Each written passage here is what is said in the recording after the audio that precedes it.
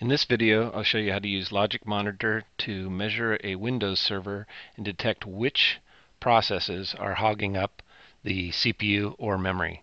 So it all starts with a data source I've created, and let's take a look at the results here. I've got graphs. Here's my data source over here. I called it hog logger in that it logs the hogging processes to the system event log. You can see I've gone from 50% all the way up to 100% on the log, and I can see the end results down here in the Windows events. And it's a system event that I've chosen, and I'm going to sort here and see that I've got a log here showing that the CPU stress program is using 100% and the next ones are just tiny at 0%. And you can see details by clicking on this line here. So let's go take a look at behind the scenes and see how I tested this. We're going to go to the offending machine here. I've run CPU stress, a freeware program, to exercise and simulate the problem here, and you can see good old task managers showing at 99% and 34% of memory.